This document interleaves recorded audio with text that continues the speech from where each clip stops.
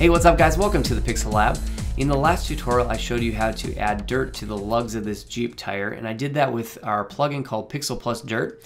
But in this tutorial, I wanted to show you how to do it if you don't have Pixel Plus Dirt rig. All right, so we're gonna dive into mixed materials in Octane and figure this out.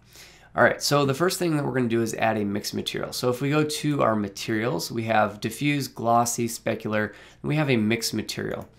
A mixed material is basically how we're going to combine two different materials into one. So let's take this and drop it onto our Jeep tire.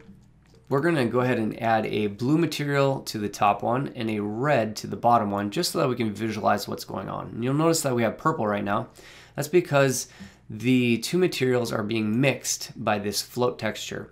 So this float texture is basically just a black to white gradient, and it's going to expose these materials below it. So if we go to our float and move it all the way to the left, you can see that we're only showing that red material now. If we go all the way to the right, we're going to only show the blue, and then everything in between, it's sort of like an opacity slider.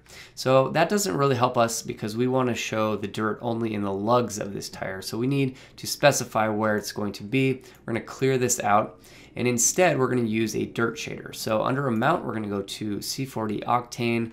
We're going to go to Dirt. And this is going to find the little crevices. So if we go into Dirt, you can think about this just as a black and white map, which is going to show what materials show up where. So if we increase the radius and the strength a little bit, you can see that now the red is showing up in the little crevices and the blue is showing up in the other parts.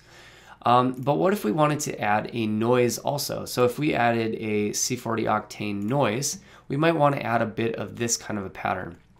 The problem is we only have one slot for mixing these two. The good news is we can actually add a mixed texture into this slot right here. So if we go to C4D Octane, we can actually click on Mixed Texture. And then we have two texture slots in here. So we're kind of going down the rabbit hole. But stick with me. We have two slots in here now so we can load up our dirt that we were talking about before. So load up our dirt. And then in the second texture, we can load up noise. So C4D Octane noise. And now, just like before, we are mixing between these two with an opacity slider, basically. So let's say that we want to dial in the dirt first. Let's drag it all the way to the dirt slider side. You can see the dirt showing up a little bit. Let's go in here and dial it in, increase the radius a bit, maybe the strength, maybe the details. You can play around with that. And then we'll go back, we'll move our amount all the way over to the noise. Then we can go into our noise and start playing around with that. We can play around with the different types of noise. So we'll just go with turbulence. We can play with the octaves. We can play with the contrast. We can play with the gamma. So just kind of dialing in exactly what we want this noise to look like. Maybe drop those octaves down a little bit. So something like this is kind of crazy. I actually think I like Perlin better.